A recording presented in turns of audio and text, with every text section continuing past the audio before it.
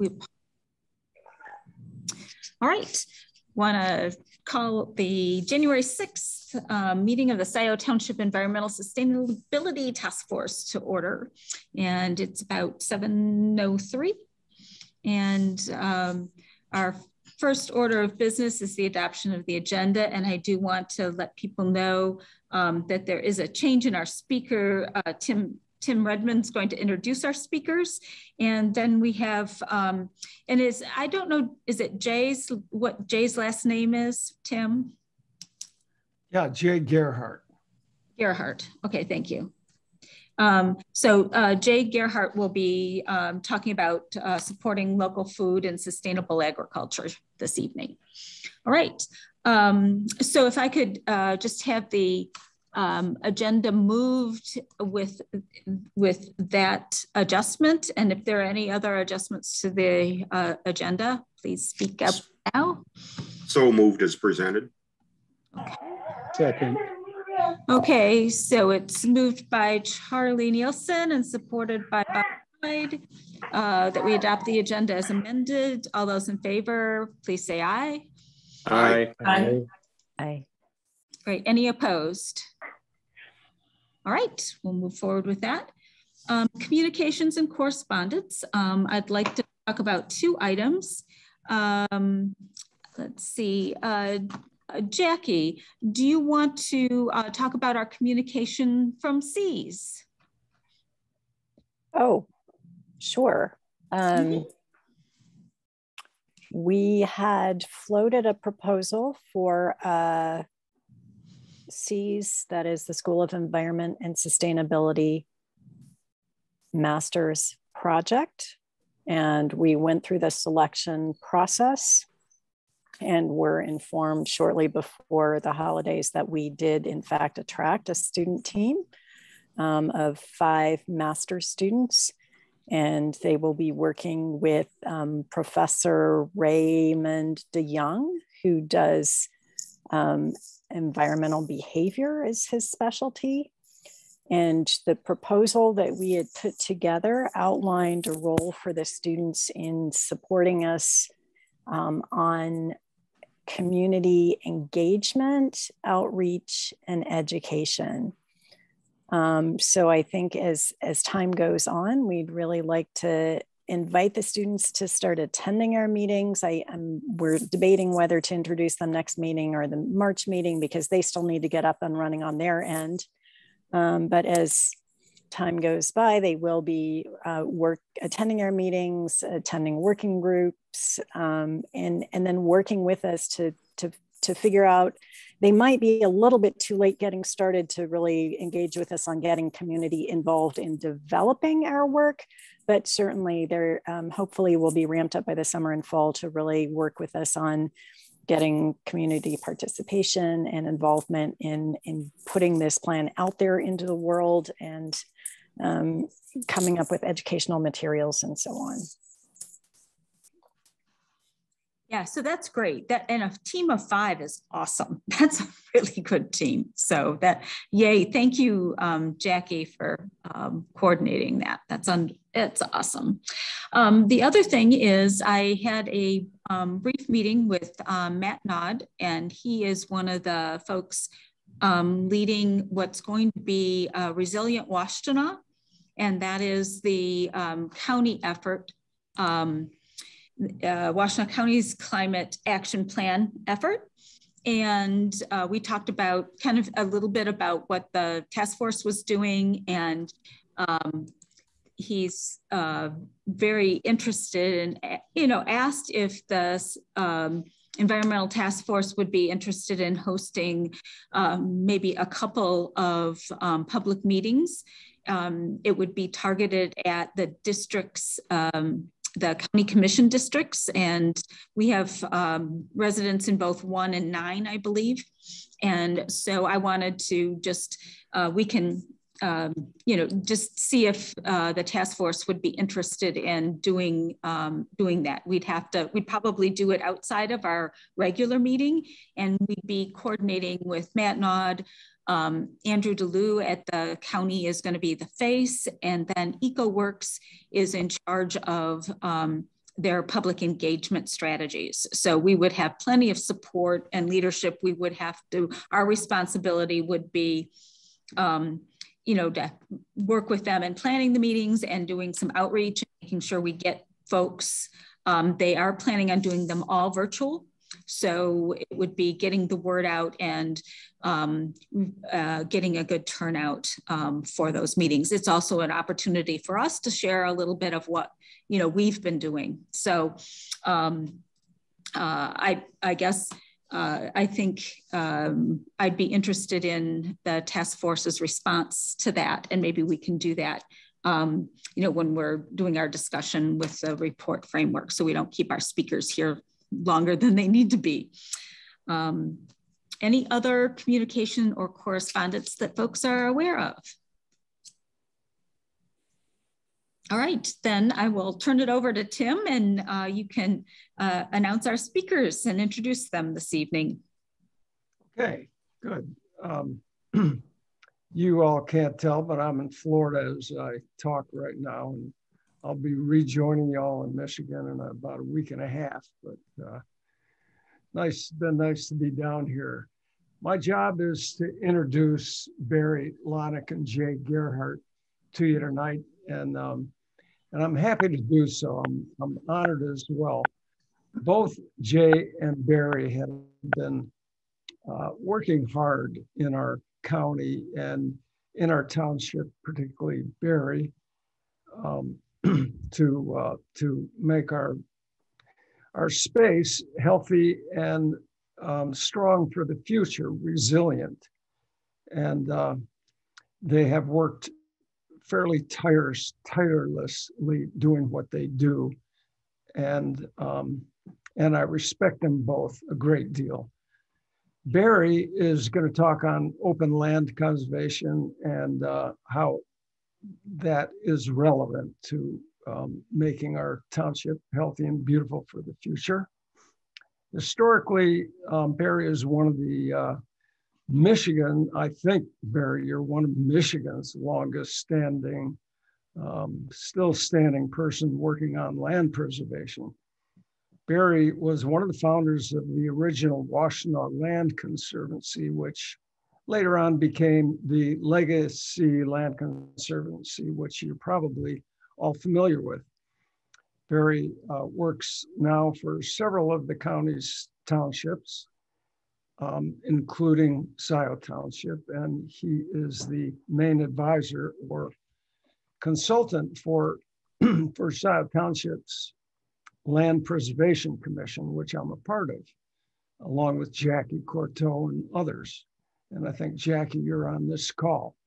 We all in the LPC, the Land Preservation Commission, have a lot of respect and appreciation for the work that Barry has done over the past decade or so. Barry probably knows more about open land in our county than in our county and in our township than anyone else, at least anyone else I know. And his work has been highly, I was going to say extremely, I don't think that's a good word, but highly effective over the decades of his work. By the numbers, Barry has marked 30 years now in local land conservation by this year, and he's protected 114 properties representing over 8,000 acres. And he's attracted, in doing so, in getting that done, he's attracted over $40 million in matching funds from both the county, from the state, and from the federal government, as well as Legacy Land Conservancy and other local groups.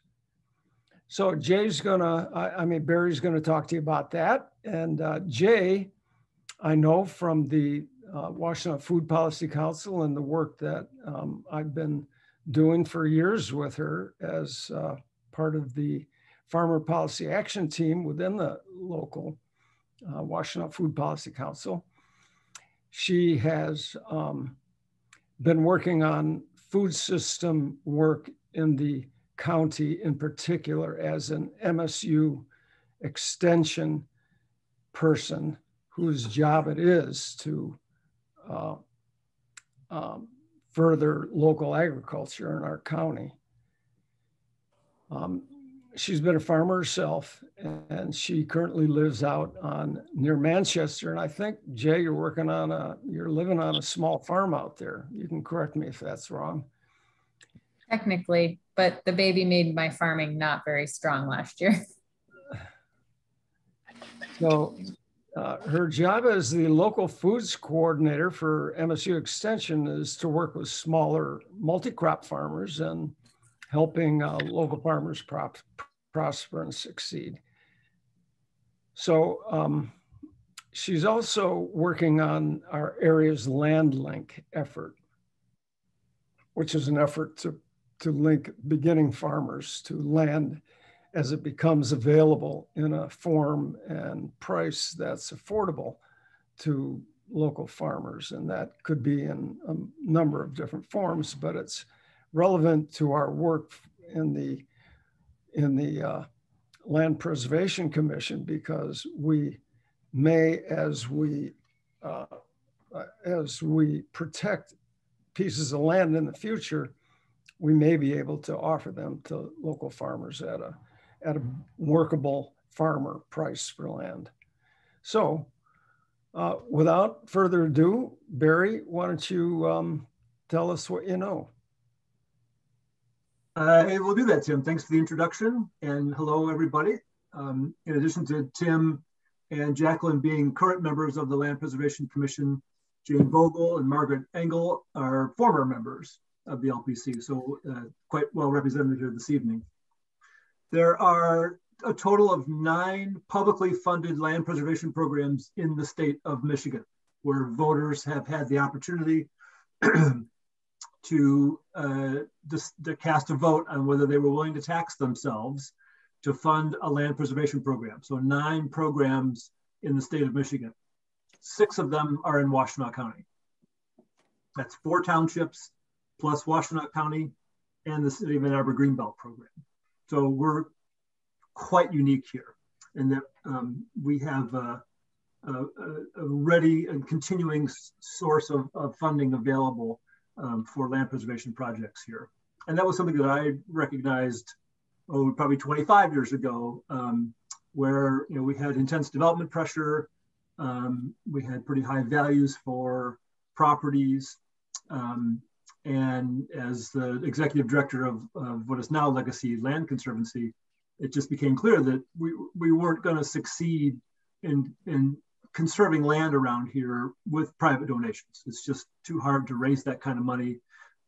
We don't have sand dunes. We don't have Lake Michigan frontage. We don't have old growth forests for the most part. We have some beautiful natural features in this county, but they're not as spectacular as other places around Michigan, where those kinds of private dollars and foundation dollars are much more likely to be directed. And so that's when I started advocating that we go on the ballot and ask voters if they're willing to contribute funds through a tax. And over the years, there's been overwhelming support from all of those 6 programs, and some of them, including Scio's program, have been renewed. So there's been quite a few votes cast in Washtenaw County in support of these programs. So Scio's program was first approved by voters in 2004, so just over 17 years ago. It was originally for 10 years, and then it was renewed a few years ago. So we're in the second 10-year period now as we speak, which runs through 2024. But the LPC has made a recommendation to the Board of Trustees to place a renewal of the millage on the ballot this coming November for a third 10 years. And we hope that the trustees will agree to do that, and then we will run a campaign, and chances are we'll have good success again. I think the first time we ran, it was 73% support, and the second time was 70% support. So both times, by huge margins. The voters in Scio understood that in order to conserve our open spaces, you need to put money on the table to compete with developers. So the tax is a $0.50 mil. And the last year that I had data for, readily available anyway, was through the fiscal year of 2020, which ended almost 2 years ago now. And in that year, the millage generated $620,000. And that's been about the average over the 17 years or so. It's gone up and gone down with the recession and with Dexter becoming a city and no longer part of the township. So that was no longer contributing to the tax base and so forth. But it's about $600,000 a year for that time period. The program is directed by the Land Preservation Commission, a 7-member body that is appointed by the Board of Trustees, and it's staffed by me. So far, we have conserved 1,585 acres, and I'm actually going to throw one, as you were doing the intros, Jan, I thought I'd dig out a couple of slides here to show everybody. So let's see, where are we here? Oh, that's not the one I want. Hang on a second there. That's not the one I wanted to do. That's the one I wanted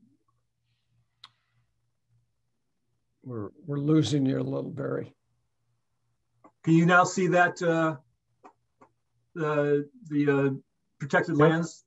Okay. Yep. I'm going to reduce it just a little bit here so you can see the whole township. So the township, if you don't know, is bordered by Joy Road on the north side, Parker Road on the west side, Maple Road on the east, and Scio Church Road on the south. This map shows you where all of the conserved places are in the township, which includes places that are not ones that were conserved by the township millage. So Saginaw Forest, the U of M property, the Metro Parks, a couple of Ann Arbor City parks are included in there. But that's, but then all the ones that have the hatching on it, the cross hatching, are ones that have been conserved by virtue of the township's millage. This is on the township's website also, by the way, so you can track this down. And I think actually got one more update to do on this. We just closed something in the fall that hasn't been added to that yet. So as I said, 1,585 acres conserved with funds from the township's millage. About 46% of that land area is in natural features, woods, wetlands, streams. 42% is in agricultural use actively, and about 11% is non-agricultural open space, old fields and those kinds of things. There are a couple of preserves that have been acquired with township funds. A couple of those are owned by Washtenaw County Parks and managed by them. Those are the Scio Church Woods over on Scio Church Road, which is a gorgeous 100+ acre mature forest with streams and wetlands. If you haven't been there, it's a fantastic place to go. So we contributed funds toward that one, and also for the Fox Science Preserve over on Peters Road. I forget how many acres that is. That's well over 100 acres also. There's a couple of other county preserves in the township as well, but those were purchased before the township's millage came into place. So the county has a couple of preserves around, but the township has also bought properties as preserves, 4 of them so far. There's a little park at the corner of Dexter and Arbor Road and Zeeb Road, right north of the township hall, right there toward the intersection. That's letter K on here. We're calling that Marshall Park, as frontage and access from Marshall Road. There is the Sloan Preserve over on the west side. That's letter I over here, which is on Baker Road, and has frontage on Mill Creek, which from Parker Road to Shield Road is a state natural river. It's part of the Huron River's designation. And the Huron, of course, is also a state natural river as it runs through the township. But that section of Mill Creek is also a state natural river, so we have frontage on that through the Sloan Preserve. We have over here on the north side, letter L, is the Van Curler Preserve, which is also about 100 acres. Has frontage on both Joy and Huron River Drive, but no access just yet. We're under contract to buy an adjacent parcel so we can put in a little parking area and a trailhead and get into that really beautiful wooded preserve there. And then the fourth preserve that has been purchased with township funds and is owned and managed by the township is this group over here around letter K that doesn't have a name formally yet. It's a group of a bunch of different properties that we've purchased over a number of years. And so we just call it the West Scio Preserve for the time being. And that's a beautiful upland and lowland woods with the branch of Honey Creek going through it. Mature woods again, lots of great wildlife out there and trails on that one. So Sloan and Sloan and West Scio have trails on them at this point. When we acquire the Van Curler addition, then we'll have trails going through there as well. So those are the preserves that have been acquired with township millage funds.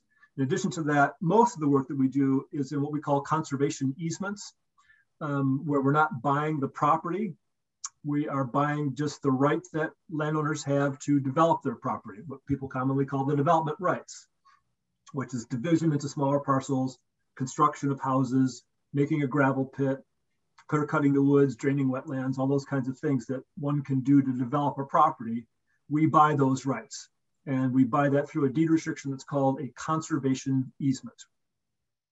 And the easement identifies the reasons that we're doing the easement, identifies the rights that are being conveyed, also the ones that are being retained.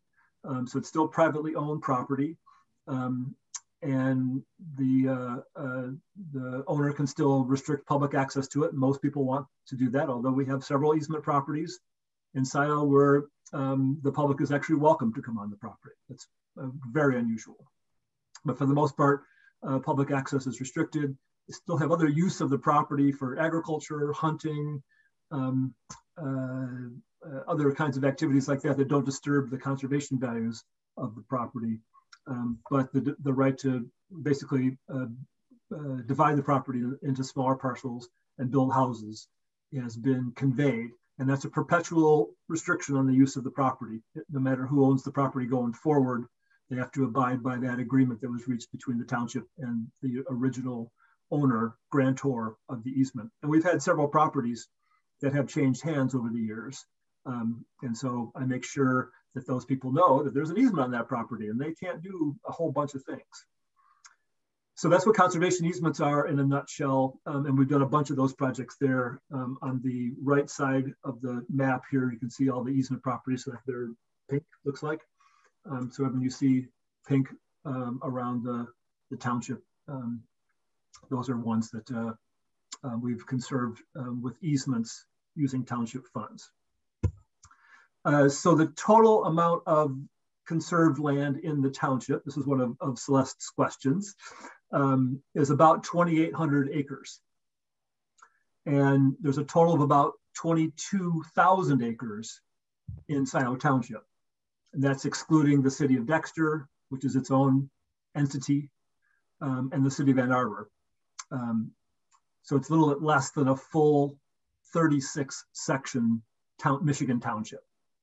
But 22,000 acres total, 2,800 conserved, which is about 13% of the total land area in the township. I don't know what the percentages of what's been developed, but it's probably more than that. And that's a figure that's out there, but I don't know that off the top of my head. So the way the program works is that a landowner submits an application to the program. We run it through a scoring system that has been established since day one with the program. And then depending on how it comes out, we rank them along with all the other properties that have been nominated and decide which ones we want to pursue. If it's something that looks attractive, then one of my jobs as the staff person is to go out and look for other funding sources to match our millage. As I said, we generate about $600,000 a year, which is great. But when land and development rights cost $10,000 or $12,000 an acre, doesn't go as far as you want it to. It's not endless. And so we've had great success in attracting funding sources from a variety of locations. City of Ann Arbor's Greenbelt program applies to about 2/3 of Scio Township, heading to the west. It's 1 mile west of Zeeb Road is the Greenbelt boundary. So they've been a great partner for us. The Washtenaw County Parks Natural Area Preservation Program, which is now in its third 10 years, has been a good partner for us, both for the preserves that they've purchased, but also in contributing toward the purchase of Scio's preserves and Scio conservation easements. We've had great success with a federal grant program that's now called the Agricultural Conservation Easement Program over the years. And we've also got some money from a relatively new state of Michigan program for farmland easements as well. We're at about $1.50 of outside funds for every dollar that we're contributing. So we're taking that $600,000 and turning it into $1.5 million on an annual basis. And now we can do some projects with that. So one of the next thing that we do once we decide that we're going to pursue a project, if we're going to be a purchase, we draft a deed. If we are going to do an easement, we draft the conservation easement document, which is like 25 pages long. And then we also conduct what we call due diligence on the property. We have a survey done of the area that's going to be conserved. We have hired a firm to do an environmental assessment to make sure there aren't any dumps or reports of spills on the property going forward. We have an appraisal done by an independent person that tells us what the value of the land is or the conservation easement. And the way the easement works, by the way, is that the appraiser says, here's the value of the property if it could be sold for development purposes today. Let's call it 10,000 an acre. And if it was restricted to agricultural use and could not be divided and built on, it's worth $3,500 an acre. And then the development rights are worth the difference of $6,500 an acre. So that's what we're paying people to convey the right to develop their property in perpetuity. So that's part of our due diligence. We also have legal review of all of the documents that have to be produced for all of this. If it's a conservation easement, one of the things that I do is what's called a baseline documentation report that defines what the condition of the property is at the time that the easement is being conveyed. So aerial photographs, topographic maps, descriptions of soils, photographs from the ground, that all goes into a big folder. We agree this is what the property looks like. And so when we do an annual monitoring visit to make sure that the agreement terms are being upheld in perpetuity, that there haven't been any changes that the easement didn't authorize. So that's all of our due diligence. Eventually we get to the title company and we sign documents, we hand over a check, and we go from there. That's how the whole process works. I wanted to show you a second document here. This one here. One of Celeste's questions was about how do we select properties. So one of the things that we've done a couple of times at the LPC is they tasked me with looking at every undeveloped property or properties that had significant natural resources of one kind or another on them. And then and it's about, I think we started that, there was like 110 or something of that nature. Now we're down to about 90 because we've conserved a whole bunch of them. But nevertheless, we've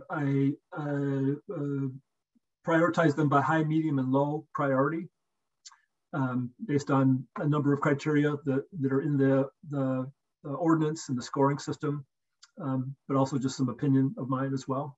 So this shows you where all the conserved properties are. It looks like green there. And then in the red is the high priority properties. And I meant to look this up earlier. I think that represents 3,000 or 4,000 acres just in the high priority ones. And then some mediums and some lows as well. So one of the questions was, what's enough, or how much is out there still? There's still a bunch of really great properties to conserve for their open space values, for agricultural potential, and for natural features. So I think we're still, we got a lot to do. And that's why the LPC has recommended a renewal of the millage for another 10 years. I wanted to take a couple of minutes and talk about one of the new initiatives of the LPC, because this also pertains, I think, very much to your considerations as this committee.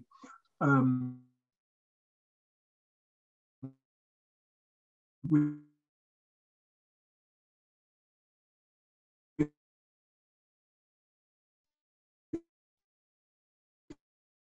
had to get rid of the property and did conservation easement. They want to just sell the property and be done with it. Want to get their money and be done. And so I'm seeing a number of other opportunities like this.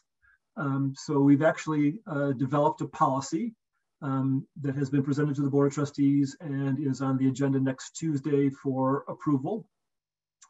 And it's under the heading of buy, protect, sell. So most of the deals that we've done are ones where we either buy them, like the preserves, or we're buying conservation easements on properties. It's in private ownership. We never enter into the ownership chain for those easement deals. For a couple of examples now, as I said, those ways were not possible. The first one that happened is the one here in the northwest corner of Zeeb and Scio Church Road. It was the April farm, and had been in the family for at least 150 years. And Mr. April passed away. I had talked to him for years, and he always said, I'm letting my kids decide what to do. And through a couple of incredible strokes of luck, found out that the property was available. And they had an offer from a developer. We swooped in and bought the property from them. It's an entirely agricultural property. There's a couple little wetland spots and about 20 trees, and the rest of it's giant agricultural fields with amazing scenic views. And really good quality agricultural soils, and an historic house and a historic barn. And it was just, and kudos to the township board at the time, this is a couple of years ago, that they said, we understand this is too important. We'll authorize the funds to buy the farm, and then we'll figure out what to do with it later. It's not a natural area like the preserves where the township wanted to own the property long term and lease it out. They just, but the only thing we had to do in the short term was to buy the property. We've since sold that property, subject to some other agreements, to the folks who run Tantre Organic Farm, through another extremely amazing stroke of luck. And so we sold the farm to Tantre with mortgages that are held by the township. The township is the bank. And also purchase agreements for them to sell conservation easements when the funds for those purchases have been assembled, which we've now done with federal, Greenbelt, and township funds. So they will take the proceeds from selling the conservation easements to pay off the mortgages. So that's a buy, protect, sell deal, one way of going about doing it. So, and we're scheduled to close the first of the two easements on that, 2 80-acre pieces basically, next Friday, if all goes well. And then the second one shortly thereafter. And so they will own that property free and clear of any liens or encumbrances like mortgages, but subject to the conservation easements. And I know some people probably have been out there this past year. They planted strawberries and raspberries and blackberries. And you can go out and pick strawberries and raspberries now. They've had squash out there. They planted a bunch of fruit and nut trees. I mean, they're really going for it and doing a terrific regenerative agriculture and food producing project out there. And some of the land's remaining idle to start building soil health. Once again, it was in conventional agriculture for a long time and got beat up pretty bad. So that's a great success story for us. The one that we've got in progress right now is over here on the east side. This is the Wren's farm. It's 110 acres total on the west side of Wagner, just south of Liberty. Same deal, Mr. Wren's passed away at 90 some years of age, and the heir said, we're willing to sell this property to you. And so we've entered into another unique, different arrangement for this one, where we're buying a conservation easement. Right now we're under contract to buy the land after the easement as well, but that right is going to be transferred to a national group called American Farmland Trust in the short term, while we enter into, for the first time, a process for making it known through a request for proposals that this land is available. And it's about 100 acres that will be under the easement. The township is buying about 10 acres on the north side of it for a future fire station and a water storage tank. So the easement's going to cover 101 acres. We're letting people know, hopefully by the middle of this month, that this land is available, and we're accepting proposals. And we have a set of criteria by which we will be evaluating those proposals. Jay and I have a conversation tomorrow morning at 9 a.m. to talk about collaborating on this. So we're going to let it know. We're going to have a 60-day window, and people can say, here's my proposal for buying this 101 acres and keeping it in some sort of agricultural use. We're not specifying that, although we're putting an emphasis on agriculture that's going to produce food for human consumption, as opposed to, corn and soybeans that are being shipped off to Chicago and Kansas. So we'll see what we get. I've already had a number of inquiries about that, and I expect that we'll have quite a few more once that becomes public, that this land's available. Want to say what the price will be on that? So yeah, so the value of the land after the easement's in place for 101 acres is $280,000. So $2,800 an acre, basically, which is a damn good price. It does have a house on it. It was inhabited before, up until Mr. Renz passed away. It's not in the greatest shape, but it could potentially be fixed up. If it's not habitable, it needs lots of work. Then we allow that to be raised and a new house to be built within a 3-acre building envelope in the vicinity of the existing house. There's a couple of buildings on there, but they're not really usable for anything either. So we allow other agricultural buildings to be constructed within that 3-acre building envelope as well. The township has the option also of charging an administrative fee for running through this. I think it's 10% of the sale price. So it's something around $300,000 will be the ultimate purchase price for 100 acres, 3/4 of a mile west of the Ann Arbor city limits, with really good agricultural soils, a couple of chunks of woods, and terrific scenic views once again. And the price itself is extremely attractive to any farm venture that wants to consider a piece of property that size. It makes it possible for new farmers to come in and acquire a piece of land and get going. I'm anticipating that we will have no shortage of good applications, good proposals that come in, and I think we'll have a difficult time making a selection on this. We don't have the opportunity to divide this property into smaller parcels, which is possible to do in a conservation easement. You just have to specify that can be done in the easement document. Typically, there are no divisions. You can specify that divisions can be done. It's just, this deal is so complicated already. We decided not to go there on this one, but that's something we may do in the future, to look at 100 acres and say, let's make it into 3, 35-acre farms, more or less, and allow for one house to be built on every one of them. That's a future consideration, but we have had that conversation. I want to touch on one other quick thing, and then I'll open up for questions from there. And that is the township just recently purchased 3 more parcels to add on to the West Scio Preserve. And going back to my priorities map here, it's this piece, that piece, and that piece. They were all in the same family ownership, but 3 separate parcels, not contiguous. So we bought all 3 of those, 93 acres total to add on to the preserve.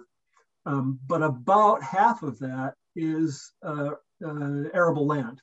It hasn't been farmed for a couple of years, but could be put back into production, fairly easily. It's just, growing up in some weeds and, some of this old hay field. So there's just clover in there, not in a terrible state by any means.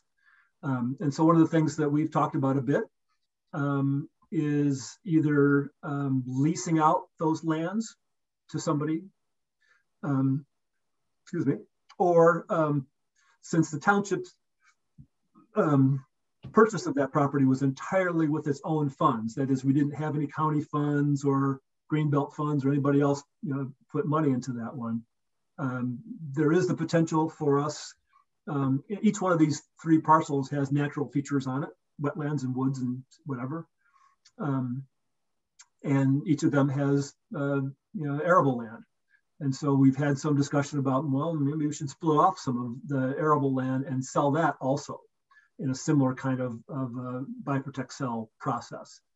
Another future consideration, but something that we've talked about. Jacqueline and I have had a number of conversations about doing that kind of thing. So with that, I'm going to end my presentation and open up for questions. Yeah, Barry, why don't you add just a couple of words on how the LPC's efforts play into the sustainability of the township in the future, and the viability of beauty and health and so on. So the priority criteria that produced the map here is based on stuff that's in the township ordinance or the scoring system that the LPC uses, and that's to protect natural features.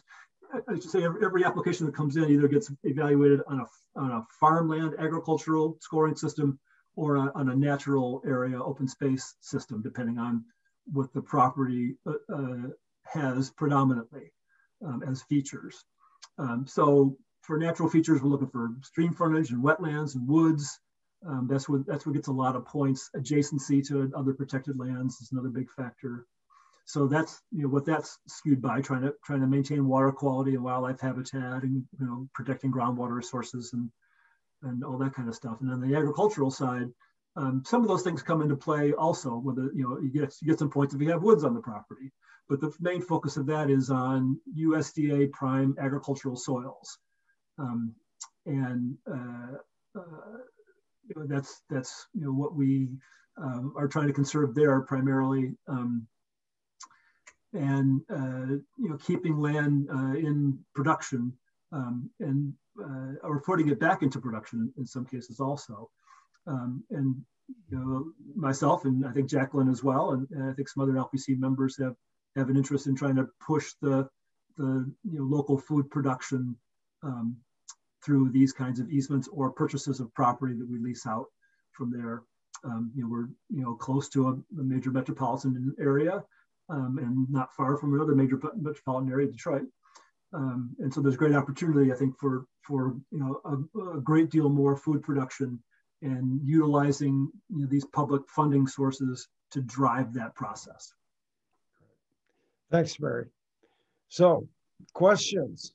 Any questions about how this works, or what the future looks like for land preservation, or anything of that sort? So I just wanted to have a clarification, Barry. It sounds like you said that we've already preserved 13% of the total acreage of the township. Is that correct? Between the township's millage and Saginaw Forest and the metro parks, right, and those kind of, the total amount is, I think I said 2,800 acres total, and that's 13% right. of the township. And are you, one of the goals that are often, put out there is to preserve 30% of a set area.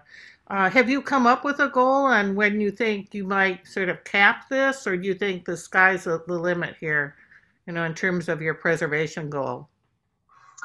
We haven't set a number per se. The one number that we've kicked around is the number of high priority areas, the red on the map there.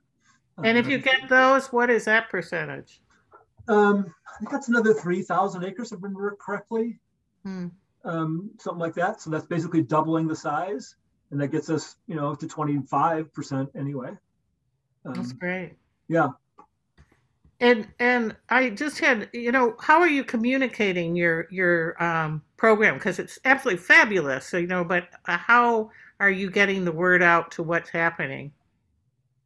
So we're, whenever we close a project, which is, at least once a year, we did just the one last year, the purchase of those 3 parcels on Park Road.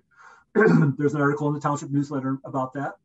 I think there's some stuff on the website as well. I write a press release and submit it to a bunch of local outlets, and we've got really good coverage on those in MLive and the Sun Times News. And it sounds like there's a link on the website where we can get this data. Is that correct? Yes.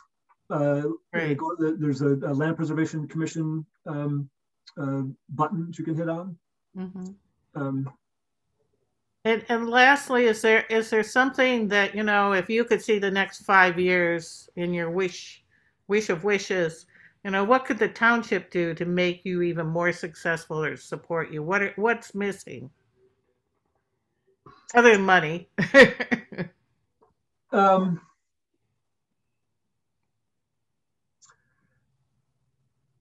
I don't know if I have an answer to that, actually. I mean, we have a really solid program. I mean, we need more applications, but that's one of my priorities, for 22, is going. So one of the things that I have done on a fairly regular basis is send out letters or make phone calls to the high priority landowners in particular, and sometimes other ones as well.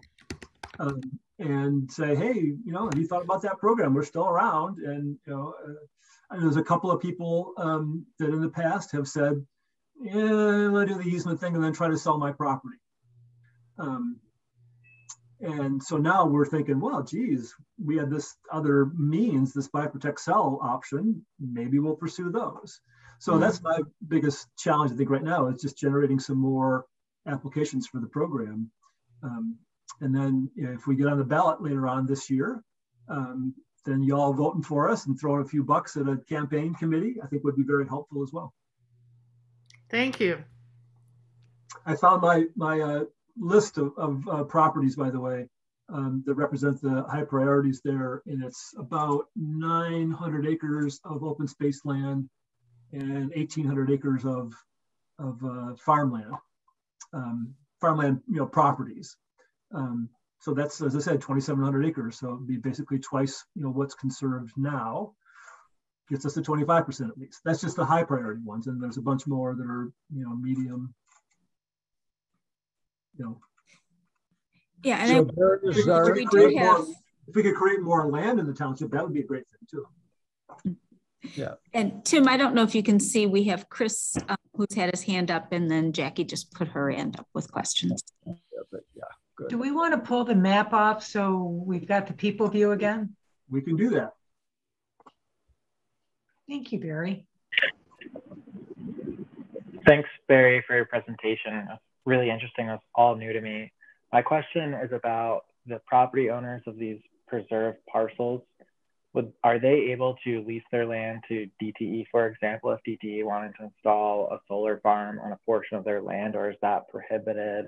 And is that idea like the complete antithesis of what you're trying to do here? Great question. So when there's a conservation easement on a property, there is, especially if it's a farmland property, there is an opportunity for the landowner to install renewable energy structures, but only for on-farm use, not for sale off the farm. And the installation of solar arrays that would cover a good portion of the land are prohibited under conservation easements. Gotcha. Thanks for answering that. Was there a second question too? Like just a more philosophical general question is, taking that land and installing a solar farm on it, is that antithesis to the conservation goals that you're striving for? That's the way that I see it. I can tell you, the arable land, especially high quality agricultural soils, is a limited global resource. And yeah, we need to have solar energy production, but there are other ways to accomplish that. We have lots of rooftops and parking lots and all kinds of things that ain't doing nothing else for us. I've seen a couple of examples of there being, solar arrays with some cropping in between them. So there might be some options for that going forward, but I'd say by and large, we're trying to conserve land resources, and for a variety of reasons too. It's not just for agricultural use; it's also for wildlife habitat and for groundwater recharge. And surface water protection. We're not, solar panels are hard surfaces, and they probably cause more runoff, potentially erosion into waterways.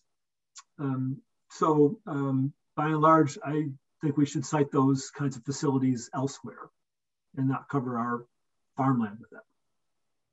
Yep. Sure, makes sense. Thanks for the response.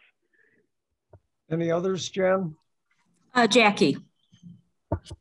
Thanks, Jen. Just a couple quick comments. First of all, Kathy, thanks so much for pointing out about the 30%. I think we're really trying to hold on to that 30% as a great goal for LPC. Certainly it's a goal that's been stated for Washtenaw County as well as federally.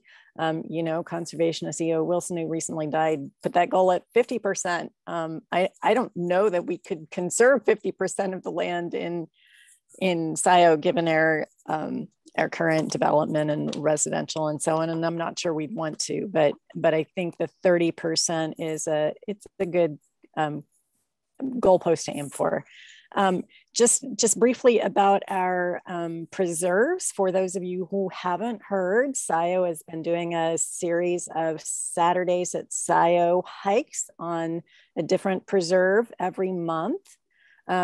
So if you would like to explore Scio Woods, which Barry mentioned, as it's owned by the county, but Scio contributed, we're hiking there this Saturday in 2 days at 10 to 11:30. Paths will be icy, so bring your snow and ice gear. I dropped into the chat another way that we can look at the contribution of our natural land to sustainability and sort of climate mitigation. And that is, there was a wonderful project done for the Greenbelt this past year by a master's student team looking at carbon storage above ground in trees and below ground in soil in the Greenbelt preserves, including 2 of them in Scio, and calculating the value. If you look at EPA's current estimated value of carbon storage at around $50, or maybe it's $49 a ton. And they came, I don't remember the exact figures, but I think for Scio Woods, the value simply for carbon storage is around $858,000, and it might be more. Again, I haven't looked at those figures recently. So I think as we're really trying to look at our natural lands and look at these other climate change and sustainability values, that's just one single value. That's not groundwater recharge, that's not air purification, that's not flood buffering, that's not any of those other values, not even to mention, of course, the ecological and wildlife habitat values. But as we're trying to make a strong case for land preservation, I think that's one avenue. And then building on this, how we can connect these sort of nature-based climate change solutions with our local conservation efforts. I just wanted to let everybody know that there will be a session at the Stewardship Network Conference, which is online this year, on the 28th of January in the afternoon, between Rosina Bierbaum, former Dean of SNRE, and Missy Stultz, and possibly Liesl Clark, to really look at how do we take these broad nature-based solution goals that everybody talks about in climate change, and then actually, what does that mean in terms of on-the-ground land conservation and restoration efforts? So if anybody's interested in that, I can provide the link to that conference.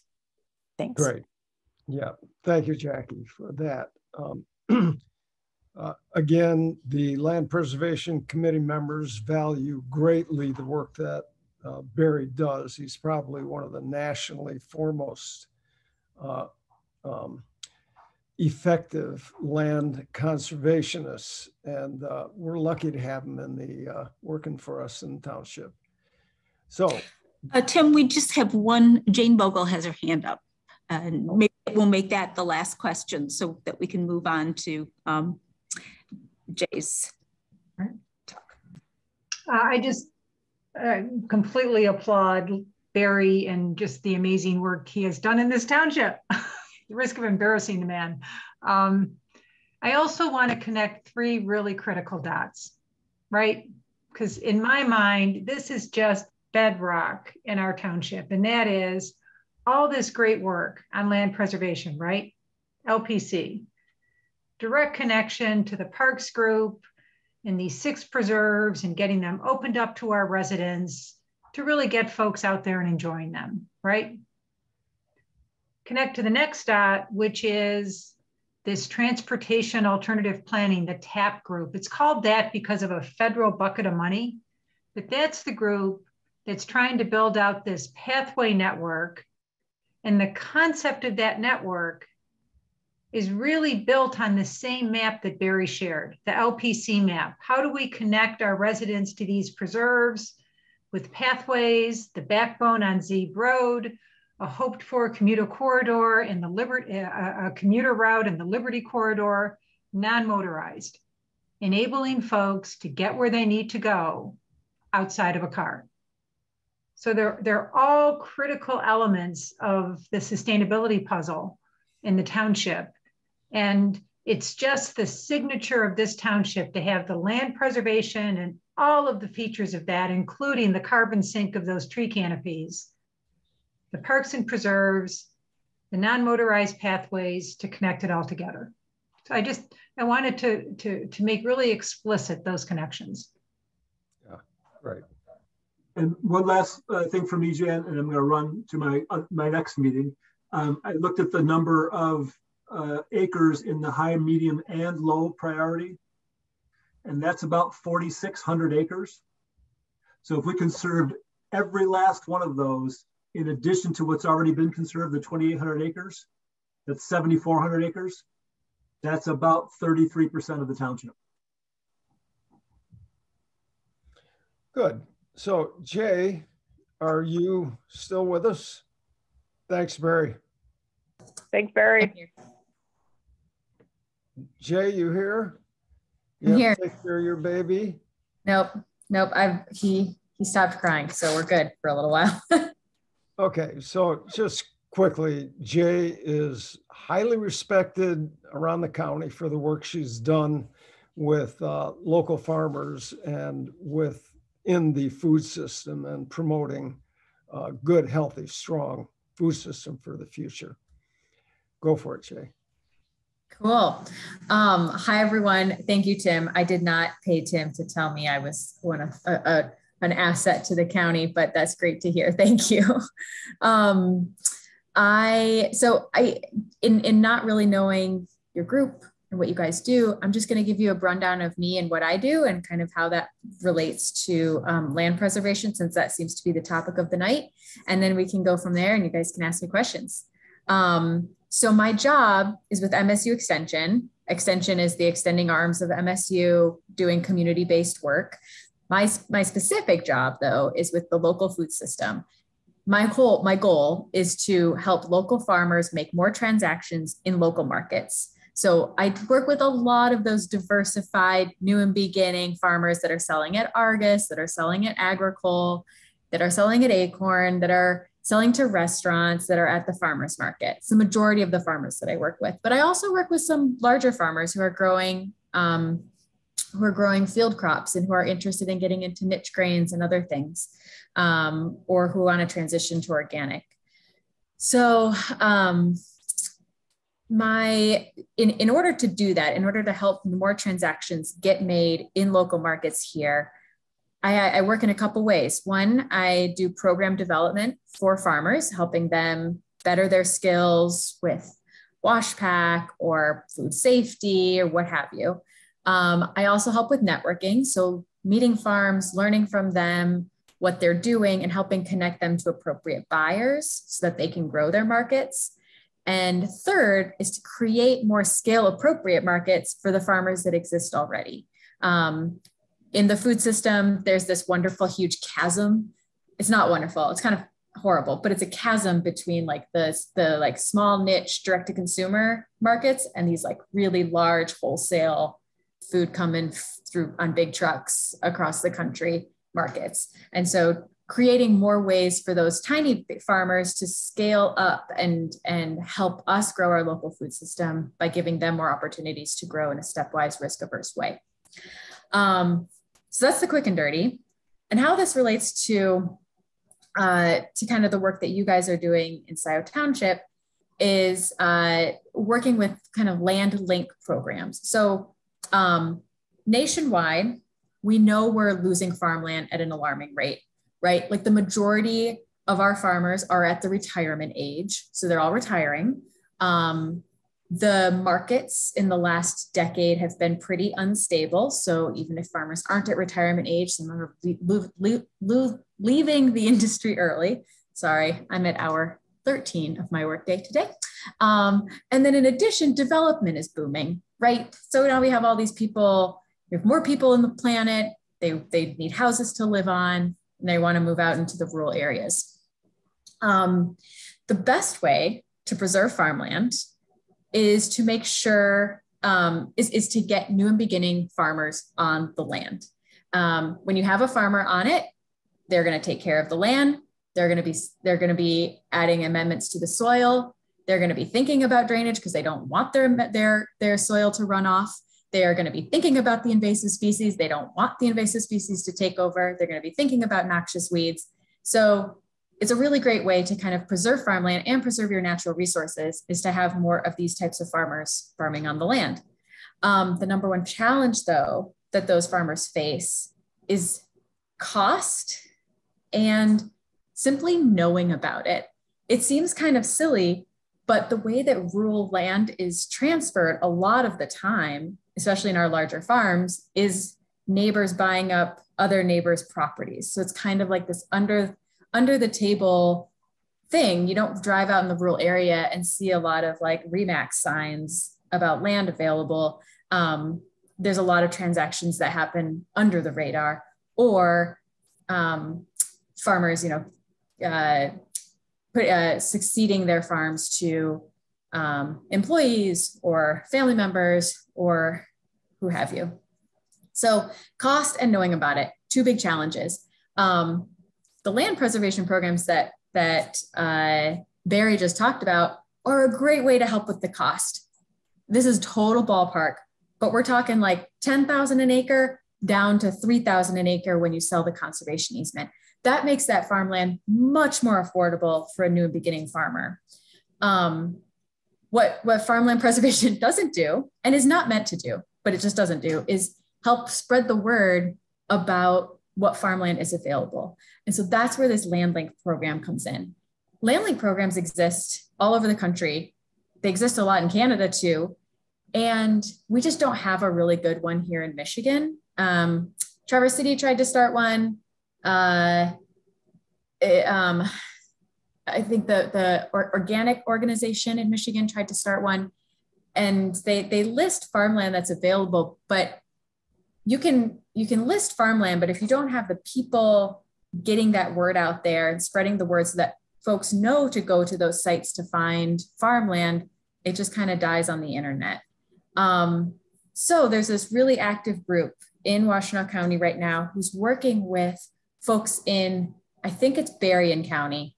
It's like way over here near Chicago, to create a statewide farm link program, which would ideally be very robust and which would list properties that new and beginning farmers could purchase to start their farms, and that this would all be kind of combined with our conservation programs, especially here, because ours are so special. We have what, 6 out of the 9, is that what Barry said? And so trying to help make all of those connections meet in one place that's easy to access for a new beginning farmer.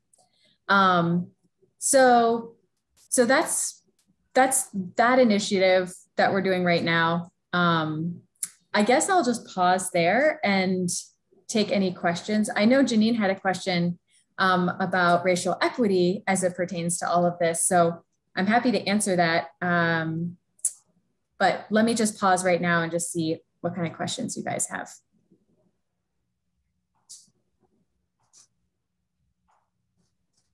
Hey, Jay, I have another question. This is Janine.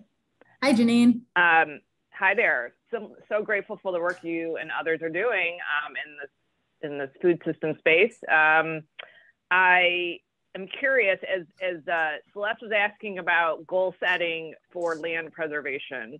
I know I've been connected to some goal setting work that folks were doing. It seemed like mostly for the city of Ann Arbor, maybe for Washtenaw County, about like do we have goal setting for how much food we're hoping local farmers can produce in our county or in our township. And I'm curious what folks thinking is on that and how we might include any of that in our sustainability planning for the township. Yeah, for a long time, there was this 20% by 2020. It sounded so great. 20% by 2020. That was a statewide initiative. We definitely adopted it here in Washtenaw County.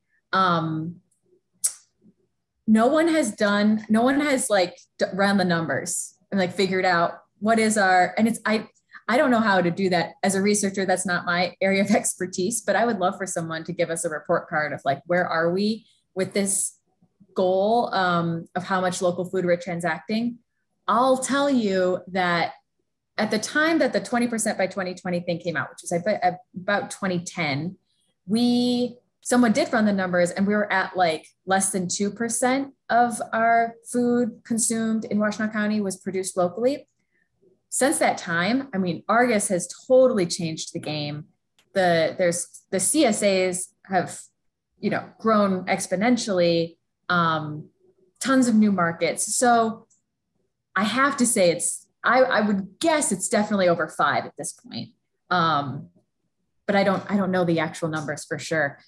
There is a Michigan Good Food Charter, which is putting out another one of those goals. And I think it's something by 2030, and I'm not sure what number they're going to come up with, but 30% by 2030 would be a really, really hard goal. But yeah, that's what I've been hearing.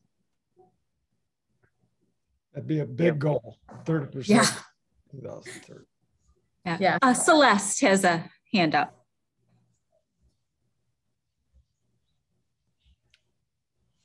Celeste, you might be. Yeah, just got it. I wanted to ask about food affordability. We've done some discussion about, yes, it's good to have this local support of locally grown food, but what's being done about, trying to figure out a way to change the market so the food is more affordable? Are there connections to people with food deserts or low income programs or food subsidies? Have you looked at any of that? And is that something that's there in the future? Yeah, this is a great question. And there's 2 ways to think about it.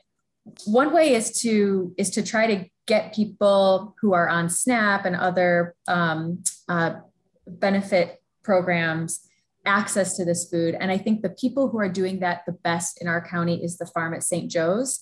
They have received a lot of grant money to build up the infrastructure and the programming for which to funnel food to low income folks in a very, very subsidized way, so that they're getting a lot of fresh vegetables for very little money, if any, and are able to use their SNAP benefits in order to pay for some of that. So they're really pushing the envelope and making it happen on that end. And they're working very closely with food gatherers and with Jewish Family Services in order to do that.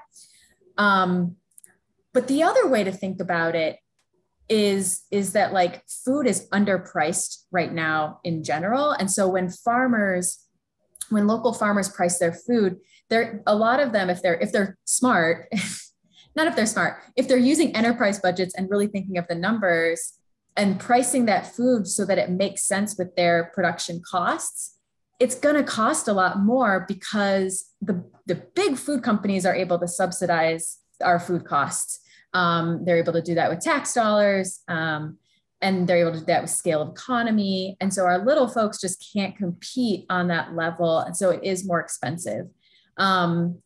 We live in an area where, I mean, bless some people's hearts, but they'll buy food for more money than it usually would in any other market. And so our farmers are able to survive and thrive and keep their businesses going. So it's kind of this double-edged sword. And thankfully in our area, we have both being pushed right now. We have food being literally made more accessible because it's funded by like hospital dollars and these other grants. And then at the same time, we also have markets being developed for farmers to sell their food at the cost that they need to, so that they can keep staying in business. Does that make? And then I can also answer Janine's question that she had in the chat about racial equity. And are we encouraging farmers of color to apply for these programs? There is a fantastic group right now. I'm honored to be a part of it, Washtenaw County Black Farmers Fund. We heard from a lot of Black farmers kind of right after the pandemic. The Washtenaw Food Policy Council did a bit of a survey, and Growing Hope, which is a garden-based organization, Ypsilanti, did a webinar with Black farmers of Washtenaw County, kind of getting their perspectives. And what we heard was, we don't have access to capital. Like, all you white folks have intergenerational wealth, and we just don't have that. And so like, we can't even put the down payment down for a piece of land. What are we going to do? And so this group kind of ad hoc came together and said, let's raise money to help these Black farmers buy equipment, get a down payment down on some land, pay for their operating costs for a year, like whatever it may be.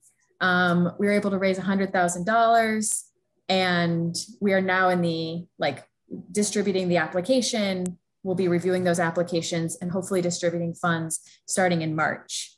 There's a lot more complication than that, but that's the quick and dirty. And yeah, we're hoping to be able to lift up 8 to 10 farmers in that way, just by getting more cash into their hands. They have, what I've heard from a lot of the Black farmers is, in addition to the cash issue, is also there's a culture issue in our rural areas. And so not feeling comfortable buying land in rural areas, wanting to buy land in their communities, which right now are in rural or in urban areas. And so we're also thinking, how do we create an ecosystem of Black farmers that are supporting each other in the way that it's happening right now in rural America, amongst white farmers, just because there's a lot of them and there's a lot of support, and they're all meeting each other at the auction and at the stockyard weekly and at the local store where they buy their inputs. So how do we create a culture of that, or help foster that? I'm not a part of that community, obviously, but I'm just here to support the creation of that, and help in whatever I can. Good. Any more questions for Jay? Jay, I have a question for you. Tim and I are trying to compile a list of locally sourced food venues for Scio residents. And we have a couple lists, and we were trying to figure out how we can put that on a website. I was going to see if we could get a GIS person to maybe even doing a map, with little icons of, whether it's a farm stand or a CSA or both, or, is anybody working on something like that? Yeah. So Taste the Local Difference, it has the best map that I've seen. The challenge with some of these things is give permission. So especially when you're listing farms, getting the farm's permission to list it on a site, but they've been right at that for a long time. So they have maps, and you can filter them and draw radiuses. And so I'll send you the link to that. because that would be a great resource. You guys, that'd be great rather than trying to do something on our own. So that's super. Yeah. Okay. Awesome. Yeah. We'll get you that. And you're right, Jay, it's not 100%. I don't know if I'd even put it at 75% inclusive of all the resources available in the county, let's say, certainly for the township. So maybe we can add to it, Jan. Yeah, or just say, go here, and then here are some that aren't represented there or something like that. If we know of some that would want to be posted, so. Yeah, and if you do take that hybrid approach, I'm happy to look at a list and add in anything that I know of. And taste the local difference. Yep. Say a word about that, Jay. Yeah, Janine just put the link in the chat. Taste the Local Difference is a local food marketing company. They're located up in Traverse City, but they operate statewide. Their whole goal is to like spread the word about local food, essentially. And so they have a catalog that they release once a year, and they do some other like marketing events for farmers. Farmers get to be marketed in their materials for free, and then other like companies like Argus would pay a small fee. Restaurants would pay a fee, that kind of thing. So they're just trying to spread the word about local food. And provide resources to make it easier for people to get local food. Right. And there's a website for Taste the Local Difference. Anybody could look it up anytime you want to. And it's got that map on it that Jay referred to. Yeah. Great. Thanks for the links too, Janine. Yeah. What's Washtenaw Markets? It's loading very slow. Yeah. It's apparently a list of the farmers markets in our area, plus the community supported agriculture. So again, probably not inclusive of some of the newer farms or maybe some of the smaller farms, and probably not many of the Black owned farms, but yeah, I think it's a good starting point. That's great. Okay. Jay, that was great. Thank you very much. Probably you want to move on, Jan? Do you? We do, yeah. So thank you, everyone. I mean, it was great to spend that time and learn so much. So thank you both, Jay, and I think Barry had to leave. So I'll just open it up right now for any public comment. We do have a public comment period now, and then after our sort of report out and framework. And if you wanted to raise your hands, if anyone joining us from the public wants to make a comment. You can also put it in chat. That works too. Okay. Seeing none at this point, then I was wondering if we could switch sort of the report out and the framework. We're almost at 8:30, and I sort of really want to get to the framework piece, and maybe what we can do is just have the groups email their updates to Kathy, and we can publish those with the minutes. Just because last time we got late and we didn't get to the a real good framework discussion. Does anyone object to switching that? No objection. Okay. All right, great. Then we'll go ahead and jump to that.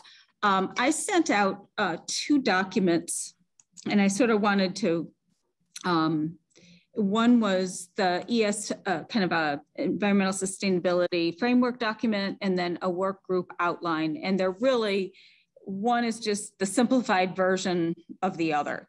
And the intent is the work group outline would be what each of the different working groups can take and start, working on some of their recommendations, documenting their resources and so forth. So what I'm going to do is, and big picture is, I don't think we're not writing, if you could call it this, a climate action plan, as much as I want to call it a playbook. Because we still have like a public engagement piece, but there may be some key recommendations that we want to make, like, we were talking about aligning a carbon neutrality goal with Washtenaw County. We were talking about creating a land preservation goal, of 30%. Do we, you can recommend, a local food sourcing goal, or things like that, that we really want to get feedback on, and we want to make sure that we're including all the components and things. So the idea is that what we're doing is we're creating more of a playbook that might have some strategies, that have references, represents the work that all the working groups have done. And what I'd like to do is have those, have a draft of each working group's document by the end of March for us to kind of share and go through, and then so we can start to kind of pull that together into a document then that can go to the Planning Commission, can be shared with the trustees, and can be sort of, these are the next steps we think we need to do. We have some goals to set. We may have more questions we need. Do we need to do a greenhouse gas inventory? All those kinds of things. And there may be some policies, like encourage the Planning Commission, hey, adopt an EV charging ordinance, start working on some of those things. So there can be some things where we need to do more. There's some things that we need to recommend about public outreach. There are some things that we can go ahead and start doing, they decided to do solar on the fire station. So it's, I don't see it as, I see it as an evolving document, and I see it as a guidance document, and a representation of the work that everyone's been doing. And that way, we also have a document that the students who are going to be building, an outreach and education program can use to build upon as well. So what I want to do first is just going to, as I lose half my screen here, I want to share the work group outline, because that's sort of the easier piece. And can people see that? Okay. So the intent here is, you'd have your area title, the first section, why is it important? And then we looked at some considerations, those lenses that we wanted to look at, so what are some of the issues around climate change, equity, health and wellness, circular economy, economic development and viability, and community outreach. So that's just looking at those those lenses that we did earlier, and how does it, what sort of, I'm just trying to give an example. The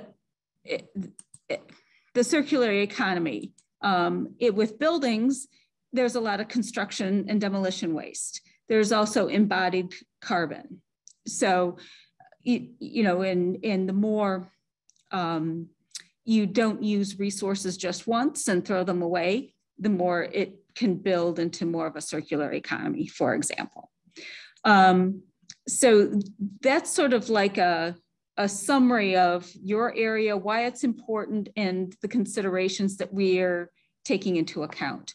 And then some goals, recommendations, or maybe even getting into strategies. But I see us more in the goals and the recommendations, or recommended goals.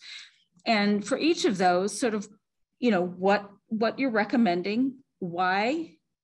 Is this something that's a long-term thing, a short-term thing? Is it a foundational thing?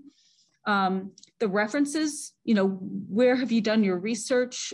So we capture that and don't lose the references that people are using. Who would be possible enablers or partners in this goal or recommendation? Metrics. how would we measure our progress toward this goal? And then the resources we need, you know, whether it's staffing, funding, more expertise, whatever that might be. So those are the things, and not all of them may be, you know, there might be some things that aren't totally applicable to some of those goals and recommendations, but it's something to get everyone kind of writing the same way. And so I wanted to get some feedback on that. And then the framework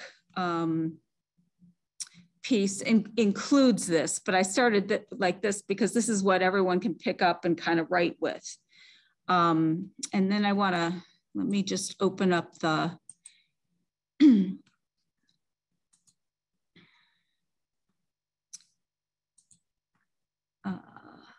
the framework document.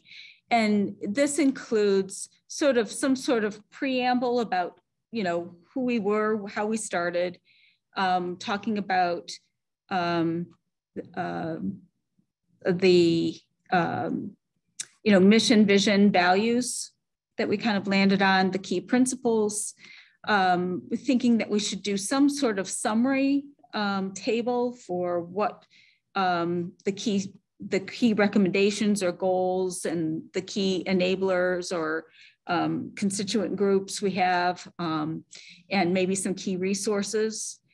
And then just as an example, I started filling out some of that worksheet for energy in buildings. So sort of like a statement about why it's important, you know, some statistics, some climate change considerations, equity considerations, health and wellness. So I wanted to, you know, kind of start it as an example, because obviously if you test it, it sometimes helps. I didn't get all the way through it. So I wanted to, with that, I wanted to kind of open it up. If people have your computers, and I can keep sharing it, although it's kind of hard to read and discuss it at the same time. But I wanted to get some feedback on that and to think, are things missing? Is it too complicated? Sort of what people think about using that as a format for what we're doing. So yes, I have a question, Jan. Yes. On the document that you're looking at right now, on the chart section up above, yeah, would you like the groups to literally use to start plugging that information into this document?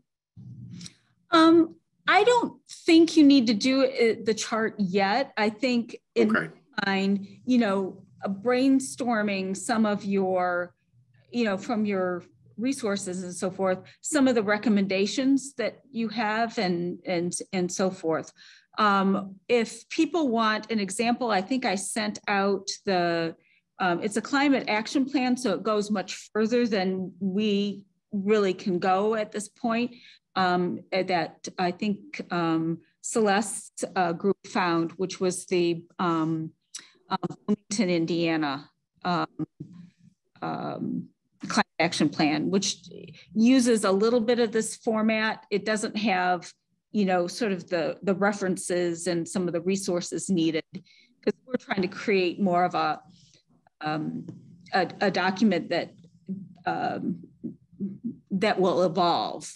You know, they had a large, this is the beginning of our process.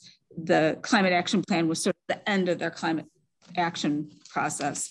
And I'm sort of seeing if we can make it, you know, by spring, you know, kind of reach some of consensus and some of these goals and the areas that we think are critical.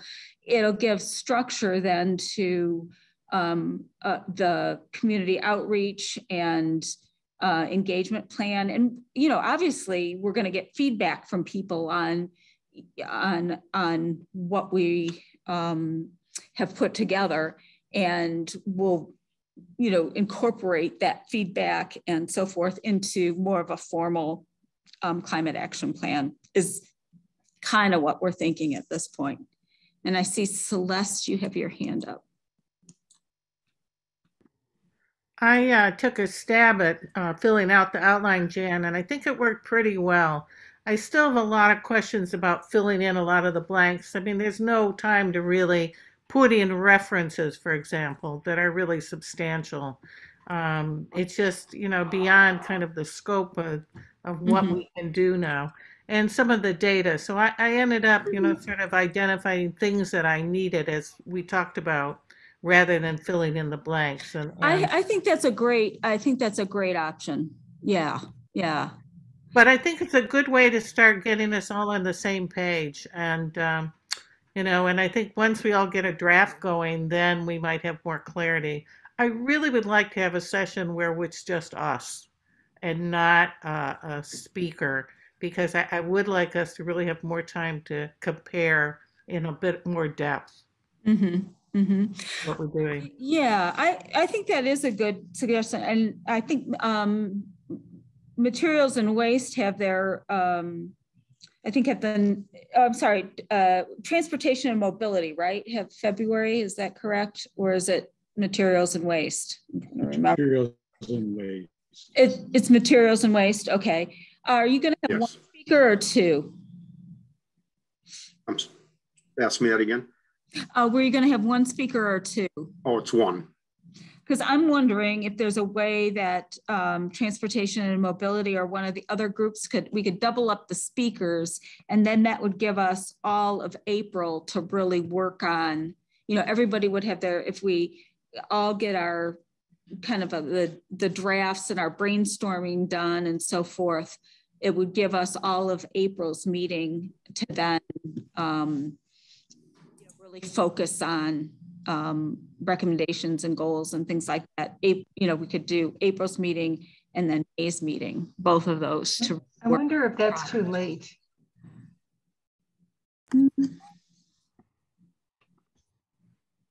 I want to give, you know, the groups time too, or we could, you know, schedule some additional meetings. I mean, that's the other way to do it, unless people don't want to do the speakers, but I'm learning so much from the people that are presenting too. Thoughts? Jan, is your thought to double up next month and then when March be open? Well, we still have, let's see. Well, we have February, March, and April, unless we tried to do 3 presentations next month, but that's kind of hard. That's a lot of an add. Yeah. Especially for the evening. That is. Okay. But Jan, do we have to have everybody present before we hold a working meeting on this framework? Okay, yeah, we could. We could skip a month, right? I think what we want to make sure is people at least have a good start on their recommendations and goals and have tested the framework. So part of that is in the working groups, how much time do you need to get enough work done? You know, so we have something to share. That's the balance part. I mean, if we, you know, I was thinking the end of March, you know, gives you, you know, again, January, February, gives you maybe 3 meetings or so to put that together. Jane, you raised your hand. Again, are we done with the document? Just a question to come back among us. All right, here's my thought, that I think this work is going to be highly iterative. And I think this language of playbook really appeals to me. We're not looking for anything close to a final product. It's almost like it's a framework and outline. It doesn't want to be lots of pages and a lot of density. I think we are pulling ideas together. I think sooner than later, we want to get them in front of each other to just go through an iteration of thinking and vetting. Because I really think this is going to iterate over time. And even to say by May to have a playbook done, it's simply the first iteration of something. Mm-hmm. So one consideration, like I've really enjoyed these presentations, and maybe we just tighten them up. We say, okay, we're going to do 1 or 2 presentations. It's 15 minutes each, hit the highlights, and then we pick 1 or 2 work groups and give them an opportunity to share their thinking, provide some feedback, support another iteration of work on that particular proposal.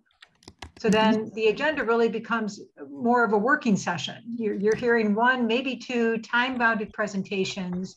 You're hearing 1, maybe 2 work groups, and you just lay out a schedule for February, March, April, get everybody through at least once.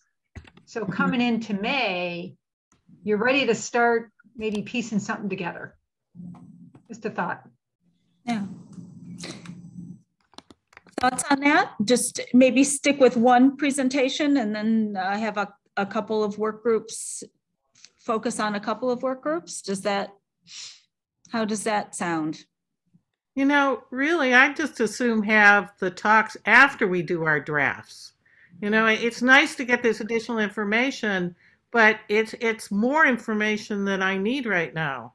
What I need is more process input. Mm-hmm. And I think once we get how people are pulling their drafts together, then we can have a conversation about what kind of sharing we want to do and then do that sharing. Mm-hmm. Okay.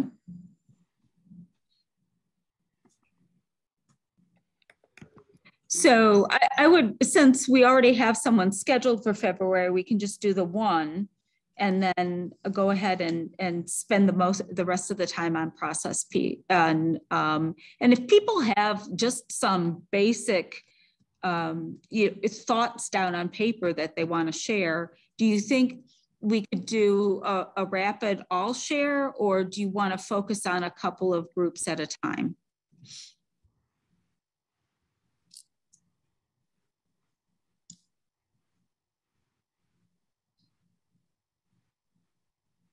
Can we send things in ahead of time to the group, you know, by email, and when we get them available? That would be helpful because people could look at them prior to. I think I would rather focus on 1 or 2 groups at a time, because I feel like if I got everyone's thrown at me at once and then we're trying to talk about all of them at once, I would not be able to focus well. Okay, I have 2 people then, really talking about this. So Jeff.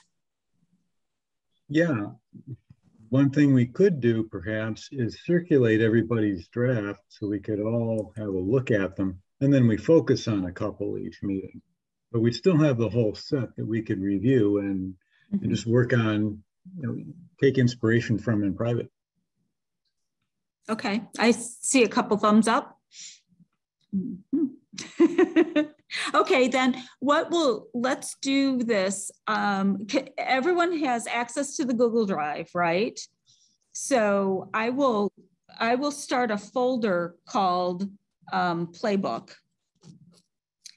And in that folder will be the sort of blank, that worksheet, what did I call it?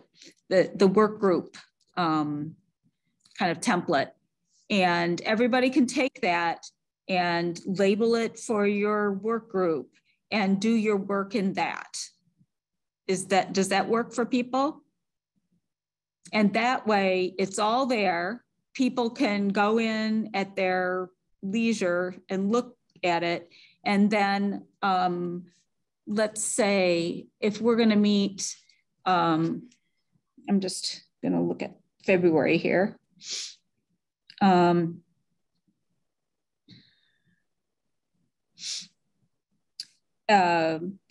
3rd, what if we had it, then I'll email out what we have in there that Monday, the January 31st. So that means everybody has to meet between now and January 31st and work on at least, brainstorming, your recommendations and, some categories. I'm not expecting people to, fill out the whole thing, but at least get those thoughts on where you think you're at, what are the core issues and recommendations or goals that you want to see put out there. Does that make sense? Sounds good. Okay. And then I don't know if there are a couple groups that want to volunteer then to be the deeper dive in the discussion piece for that time. Maybe we can get through 2 or 3. And then we'll do the same thing. It'll be the Monday before for the March meeting. You know, people can add to and you know, get further along, and then we'll give feedback to the other 2 or 3 groups for the March meeting. And if people just continue to add, and I think the further along we get in, you know, using the template, we can also refine the template too. And if people have suggestions for what to include or what not to include, or, you know, simplifying it, we keep on moving in that direction. That sound good? I feel better about that. It's been, you know, process is always a struggle, isn't it? Because it is. I feel like we have some traction. Yeah. I also want to just test another thing. Are folks good with a 2-hour meeting? It gets late as it approaches 9 o'clock. Do we want to stay with a 2-hour format? Do we want to consider an hour and a half with a tight, focused? I don't know. I realize I'm tired. I'm sure that may be shared. I just feel like going into the new year, is that a question we want to just consider briefly? Yeah. I think 2 hours is too long. Hour and a half in the evening, I think, is enough, and we should just set it at that, and we get done what we get done. There's no big rush to get, you know, a whole lot accomplished. We can do this over time, but I think 2 hours is too long. Yep. I think everybody kind of runs out of steam. I do. Yeah, I really think the 90-minute format, and it keeps us focused and getting some good work done, and then saying goodnight. Yep. Okay, that sounds good. We will do that. And I just want to, then moving along, then I will go ahead and set that up. Remind people, I'll send a link, you know, so you have a, for folks that aren't too great with Google, send a link to that folder. Oh, thank you. Yeah, because I know I always, you know, sometimes you get lost in the Google Drive, right? Then I want to just say, I don't know if there's anyone public have any comments. Hey, Jan, will you just pull the document down, please? Oh, am I still sharing? Sorry.